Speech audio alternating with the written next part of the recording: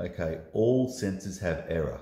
Today we're going to look at how to use multiple sensor in order to eliminate this error. So I have a compass sensor here, and of course I have an onboard sensor. Now a couple extra things I've added is a couple of buttons for input, and I've also added a serial output here so I can graph the data coming off the sensors in an Arduino plotter on my PC. Okay, the first thing I'm going to do is we're going to get a bit of an idea of what data actually comes out of both of these. So I have a simple program that just basically opens our serial port, sends the gyro data and the compass data, waits a short period of time, goes around, sends the next one, waits a short period of time, goes around. That'll allow me to graph it in the Arduino plotter.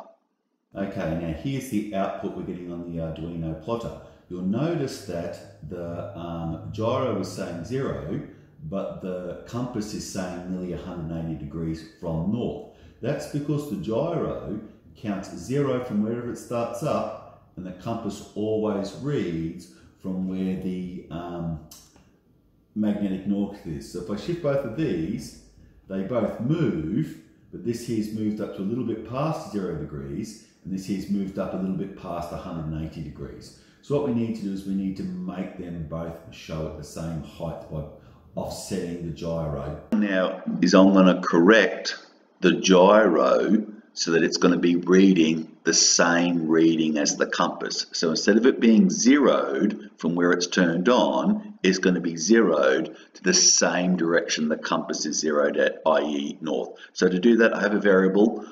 I take what direction the compass is facing when I first start up. And what happens in this forever loop, I'm going to set my variable called gyro corrected to the gyro reading plus the offset.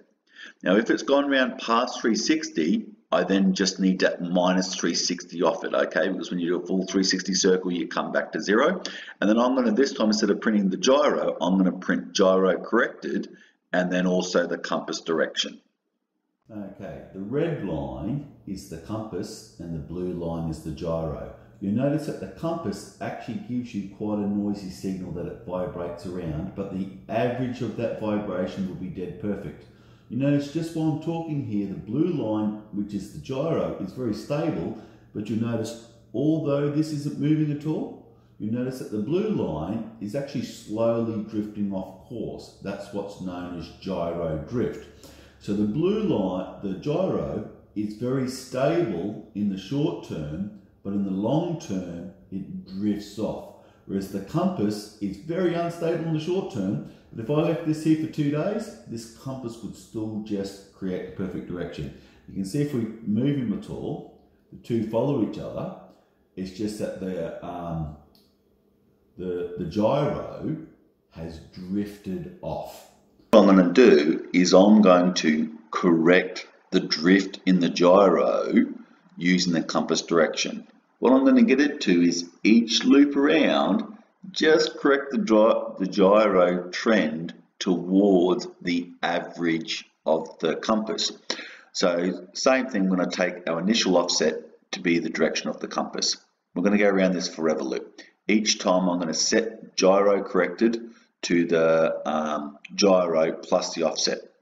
I'm going to take the compass direction, and then I'm going to see what's the difference between the compass direction and the gyro corrected direction. That will give me the error. And what I'm going to do is I'm going to change my offset slightly by the offset plus a very small amount times the error. So adding this little bit each time around just means that we'll slightly trend in the direction of the compass. And then again, if the corrected is more than 360, I just simply minus 360 off it. And I'm going to print gyro corrected and print compass directed, wait 0.3 of a second and go around. So this time what you should find is that this gyro corrected, instead of drifting off, it will have a tendency to always drift towards the average of the compass direction. All right, here's my result. So you can see that the compass still wiggles around a lot, but the gyro wants to have a fairly good average in the center. If I come over here and I move him, you'll find that even when I move him around, that now I get a fairly stable gyro that's not drifting off.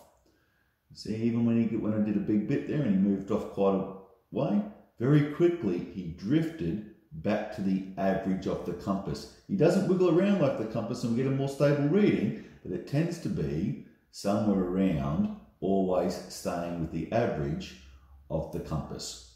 It doesn't wiggle around like the compass, but stays accurate in the long term of the compass. If I left that there for 2 days, you'd find that that blue line would still be in the center of that compass in a nice stable heading. So that's how we get rid of gyro drift. We're going to correct the gyro to trend towards the average compass.